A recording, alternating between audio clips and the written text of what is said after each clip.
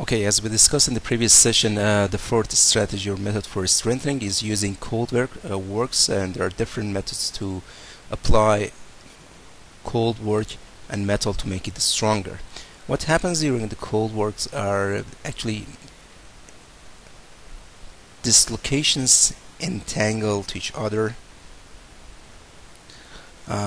when they want to move, and this is what's happening during the cold work. And of course, in this case, the movement of dislocation, because they are entangled to each other with each other, is harder. Therefore, that's why materials are becoming stronger due to cold work. This is the dislocation structure in titanium after cold work, and you see how dislocations are stuck to each other. The density of a dislocation, of course, what's happening, the other reason that we see increase in the strength of the material during the cold work is the increase in the dislocation density. The dislocation density is described as the total dislocation length divided by unit length, or unit volume. For a single crystal, we have about 10 to 3. For deforming samples, this density is increasing to 10 to 9 to 10 to 10, and the unit is millimeter to the power of -2. And after heat treatment, these dislocations, the number of dislocation are decreasing, and their average value is about 10 to 5 to 10 to 6. As we said, increasing the number of dislocations make the movement of dislocation harder. Therefore, we have increase in the yield stress. So it will be expected that yield stress increases with density dislocation as well.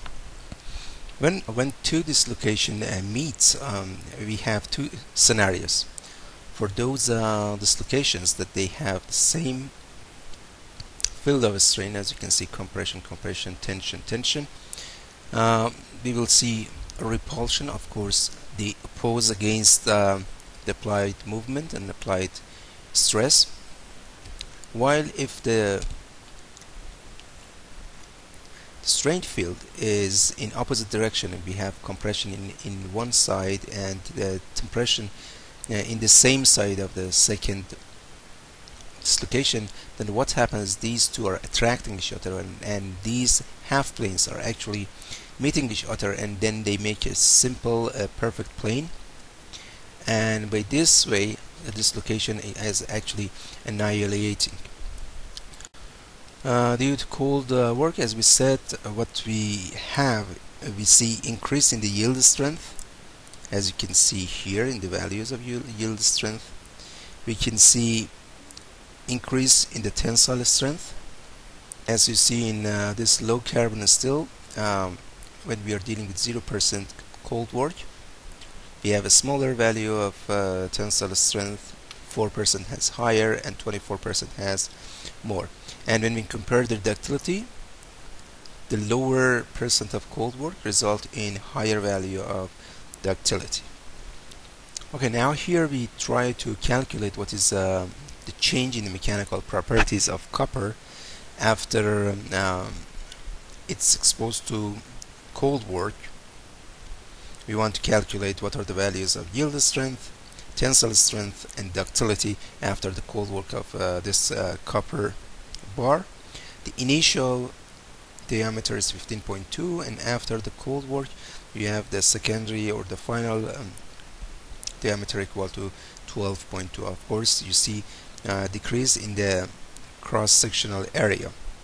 The percent of the cold work, the change in the area divided by the initial area multiplied by 100. If we do the calculation, we see that percent of cold work is 35.6%. Now the next step is to go to these graphs which show the change in the yield strength, tensile strength, and ductility of copper versus the percent of cold work. These graphs can be found in chapter 9, page 270, figure 9.19. We have calculated the percent of cold works, 35.6, and the rest is going to be very easy. We just go along the x-axis from 35.6, and the value that we find on the curve is the equivalent value of yield stress, which is here 300. Tensile strength is 340, and cold work, the percent of ductility is 7% at the cold work of 35.6%. Now the question is that what if we want to revert back some of these properties into the time that before cold work. So how we can do it? The answer is by performing appropriate heat treatment, which sometimes termed as annealing treatment. This reverting results from two different processes that occur at elevated temperatures. The first thing is recovery, and then recrystallization, which is followed by grain growth. This heat treatment nullifies the cold work. As you can see in this curve, the tensile strength is decreasing due to the annealing process, and the ductility is actually increasing, so it is going back in the opposite direction of cold work. During the first stage recovery, we have reduction of dislocation density by annihilation. The first scenario, which results from diffusion, what we have extra half plane of atoms here and here, and then we have atoms that diffuse to the regions of tension.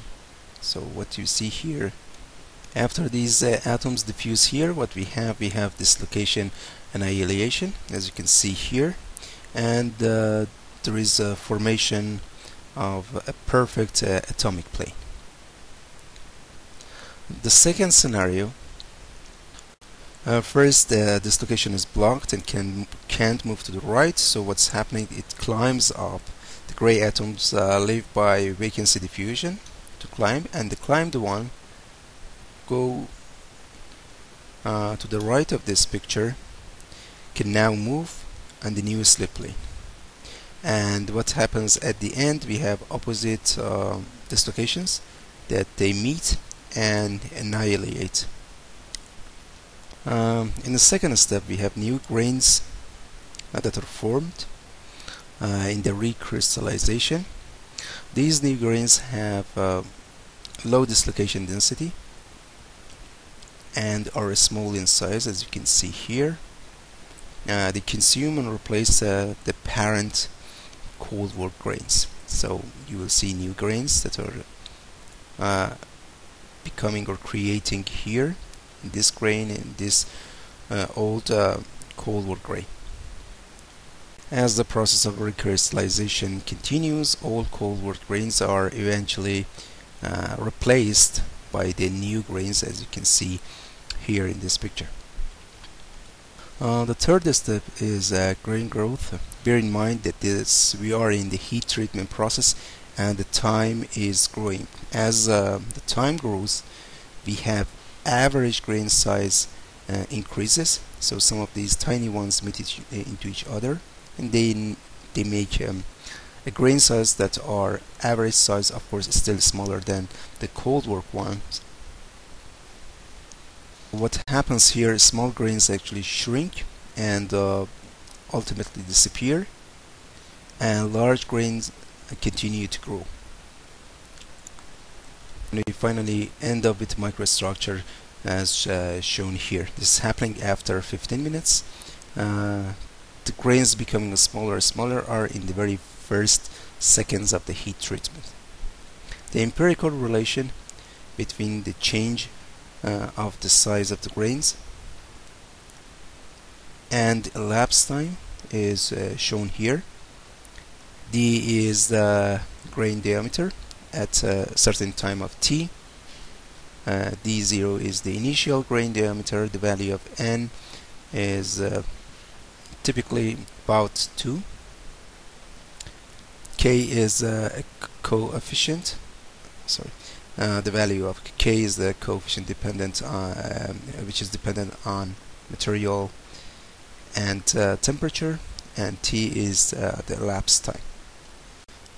Here you see for an annealing time of 1 hour, the influence of annealing temperature on the tensile strength and ductility of a brass alloy. As talked earlier, the strength is decreasing as the process going from recovery to the grain growth. You also see the grain size as a function of annealing temperature, schematically shown here. The grain structure shown in during recovery, recrystallization, and grain growth stages here. TR is recrystallization temperature, and it is the temperature at which recrystallization just reaches completion in 1 hour. It is between 0.3 or 30% of melting point to almost 60% of melting temperature. The recrystallization, actually, for a specific metal and alloy, it depends on the percent of cold work. The recrystallization temperature decreases with increasing the percent of cold work, which is obvious. If we have done more cold work, we need to here increasing the percent cold work enhances the rate of recrystallization, with the result that recrystallization temperature is lowered. So we expect to see decrease in TR with increase in the percent of cold work. Also, the purity of metal, TR decreases with increasing purity, which means the recrystallization process proceeds more rapidly in pure metals than in alloys. Now let's have a look at this question here. We want to customize and explore the value of mechanical properties of a brass rod based on what is desired. We have the dimension for the brass rod. It's the cross-sectional area is actually a circle, and it remains circular. We perform cold work, and what is desired is tensile strength of 380 megapascal, a ductility of at least 15%, and then we know that the final diameter must be 7.5 millimeter. So the first step is okay, we take this rod and perform cold work, change the diameter so that the cross-sectional diameter is changing from 10 to 7.5. We find the percent of cold work, and then from the table properties we find the strength and the ductility. If it satisfies both conditions, then we are good. If it not, if the value of a strength, as you do the calculation, you will see the tensile strength will be more than this one, but the ductility is less than this. So now what we need to do is cold work, and then annealing again, and then another cold work, so that we can satisfy both conditions. We can work it out in the class. Okay, after doing the problem, bear in mind that there is hot working beside the term cold working, and the plastic deformation of a metal above the recrystallization temperature is what we know as hot working, while the deformation or plastic deformation below the recrystallization temperature is what is termed as cold work. The other term is grain growth, which is following by after the recrystallization. Of course, we should have control on the grain size based on what is desired. Usually metals having small grains they have relative stronger properties and they are tough. And the metals that have large grains, they are able to deform easily, so they are good creep resistance. Well, that's all for this session.